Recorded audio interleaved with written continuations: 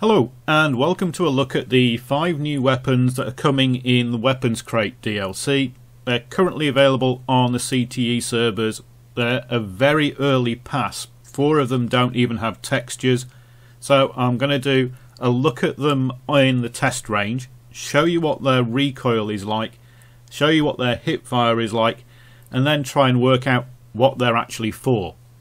All the stats I'm going to give in this video have come from the Synthic.com forums, and I believe they were originally sorted out by Miffley, but I might be wrong. I can't trawl through all the posts to try and work out who posted them originally, but I think it was Miffley. Bear in mind that any of these stats could change over the next few days. So first of all, we're going to take a look at the AN94. So if you watched my recent video, you'll know what it's like in Battlefield 3. And essentially it's very similar in Battlefield 4, but there are a few subtle changes. It can use all the gadgets and attachments that a standard assault rifle can do, and for these tests it's going to be bare except for a sight. So if you've seen my weapon test videos before, you'll know I shoot from the same spot every time, and it's a little bush that's just here. And the reason I picked this is it's exactly 25 meters away from this wall. So what I'm doing is firing full auto at that wall without actually compensating at all. I'm just letting the gun ride as it would do normally. Now you may notice that the gun seems to stutter a bit while firing. This isn't anything to do with the recording, it was actually doing that in game. Unlike its BF3 counterpart, the BF4 version of the AN94 actually comes as default in full auto mode. It fires 600 rounds per minute and it's doing 24.5 damage per shot. And as you can see, its recoil pattern is pretty much straight up and down, and it doesn't spread that much. And that's because the AN94 has a very good recoil pattern. Its upwards recoil is 0.24, its left recoil is 0.1, and its right recoil is 0.12. So its side-to-side recoil is pretty much balanced, and its vertical recoil is pretty low. It's got an aim down sight accuracy of 0.2 when stationary, so standing still your shots are going to go pretty much exactly where you want them to go.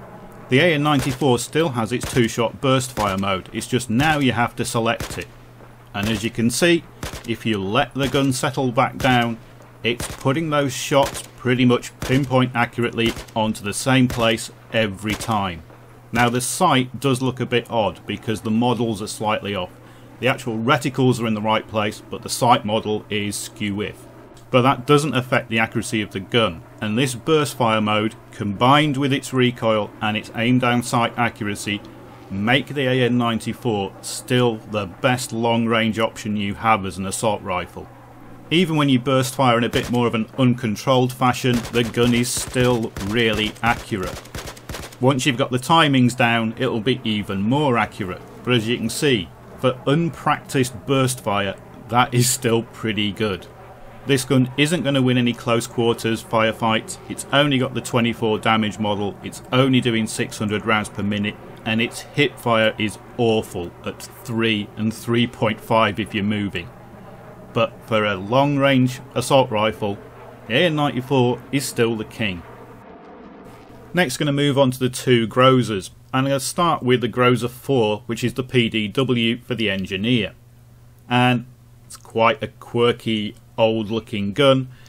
You can use all the standard sights on it, you can use all the standard accessories on it, but you can't change the barrel out, but you can use any grip you fancy.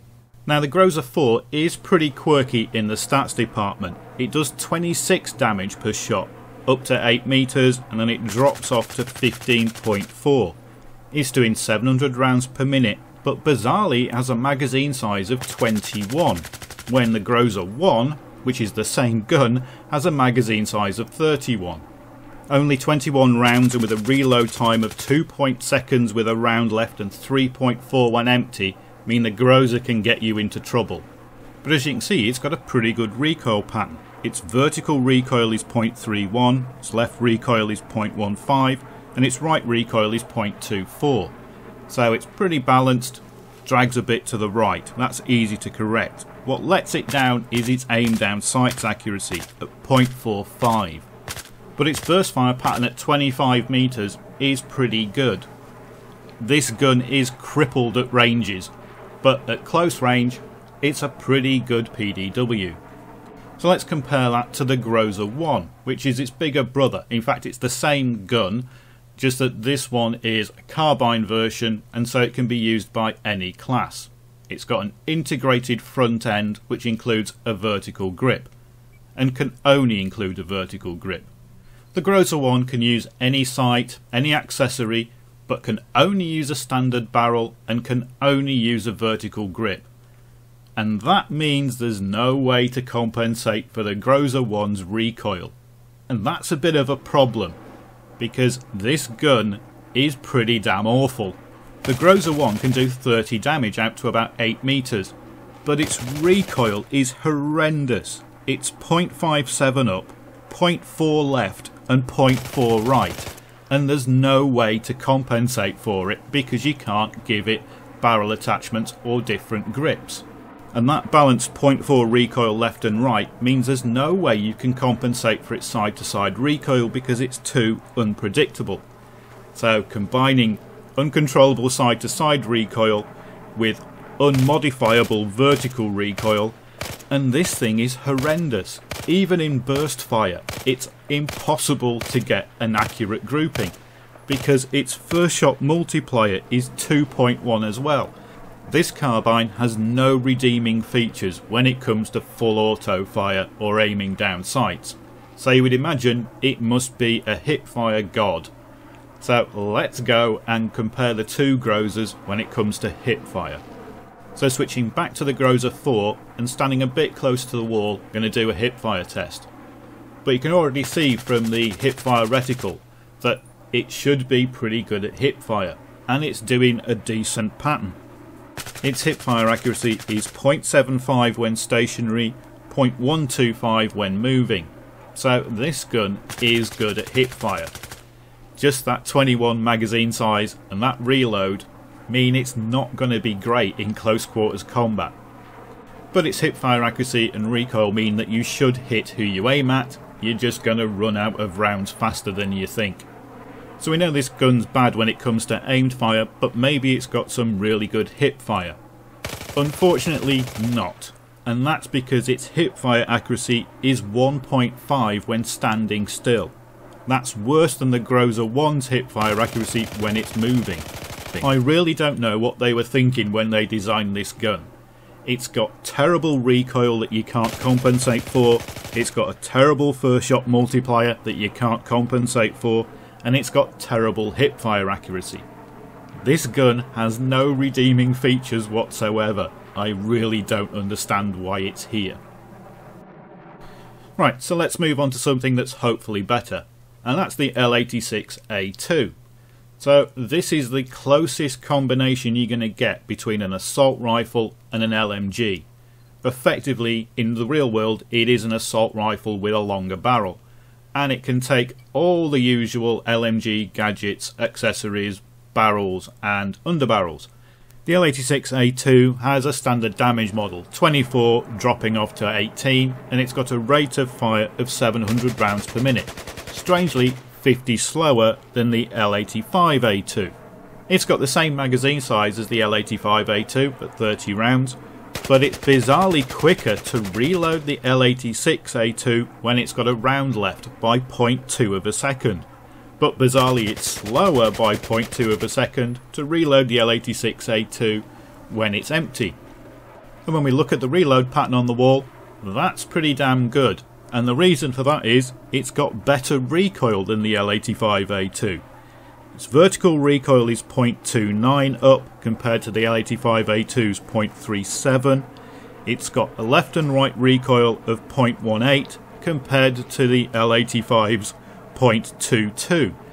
So this gun actually recoils better than the assault rifle counterpart. Now I'm trying to do a bipod test with the L86A2, but the iron sights are screwed up while you're using a bipod, and if you aim with the circle you fire into the ground. So I'm trying to work out where I've actually got to aim to hit the wall. But when I do get the gun to hit the wall, it's a very surprising result.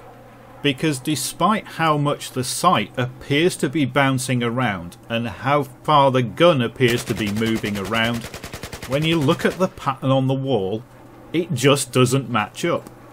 So, here it is. A very small group indeed for uncontrolled bipod fire. Something with this gun is a bit off at the moment. The sights are bouncing around all over the place, but the pattern you get on the wall looks like everything is going in the same place. And just to confirm it, I'll try it again. This time I realise I can aim at the wall with the hipfire reticle, then zoom in and start firing. So, aimed fire with a bipod, and you can see the sight bounces around all over, but when you go to the wall, you've got that same very small pattern.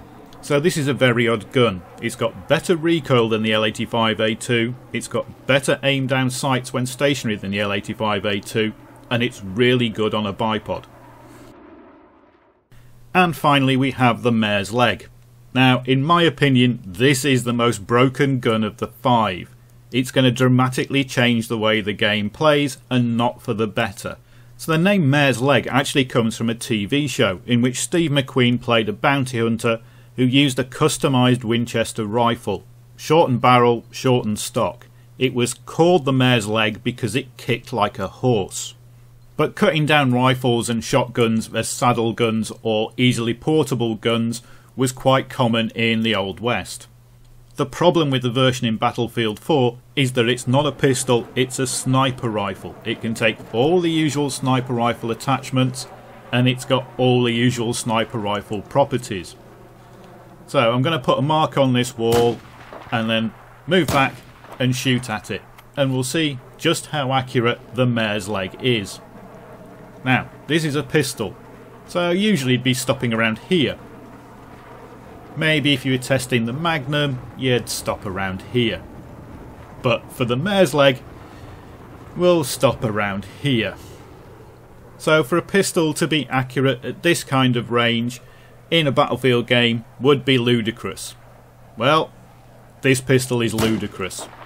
Because you can also breathe to steady your shot, and you'll notice it doesn't drop the sights to reload. Because it's a Winchester action, it reloads and keeps you looking down the sights. So, it comes with an 8x scope and pretty much a straight pull bolt. In the real world, this gun is a 44. In game, it's been reduced to a 357. So it's doing 56 damage down to 37.5 damage at 60 meters. So, close up, it's a one-shot headshot. Out to range, you're going to need 2 shots. But as you can see from this pattern, hitting a target with 2 shots at long range isn't exactly a problem. So from over there to here with a pistol and getting that grouping, this gun is broken. It's going to get nerfed into the ground. So that's aiming and steadying fire. What kind of result do you get if you don't steady fire? You just fire pretty much as quickly as you can get the sights back on target. Because this gun has a rate of fire of 200 rounds per minute. So there's a marker shot, and now I'm going to empty the gun at it as fast as I can. Now, although the Mare's leg only has a 6-round magazine, it does have an incredibly quick reload. And it's artificially quick, but we'll get into that later on. So why do I think this gun is so broken and is going to change the way the game plays? Well, let's compare it to the Magnum. The Magnum is the long-range pistol, but this thing outclasses the Magnum in every way. It's got the same damage model as the Magnum, but it's got a higher rate of fire, it's got a faster reload, it's got less recoil, and it's a lot more accurate than the Magnum.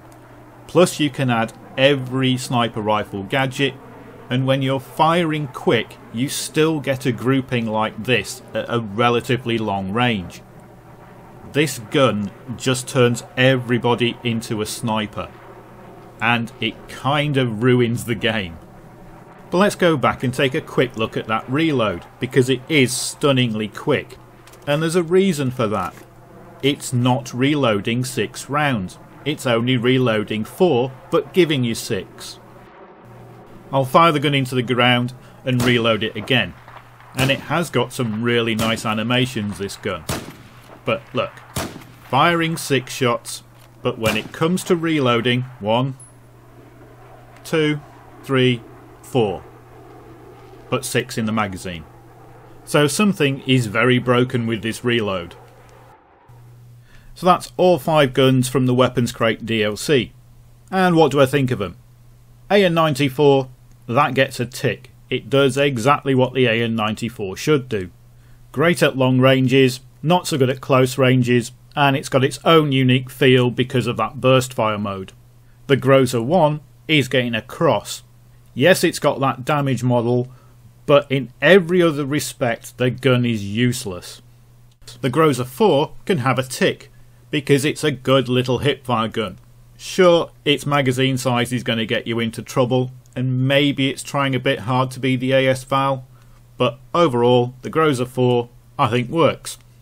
The L86A2 can also get a tick. It's a good crossover between assault rifles and LMGs. It's just a bit odd that in some ways it's better than the L85A2. And finally we have the Mare's leg, which is getting a massive cross next to it. No, no, no, no, no. This gun needs fundamentally changing, otherwise it's gonna ruin the game. It's a sniper rifle everybody can carry.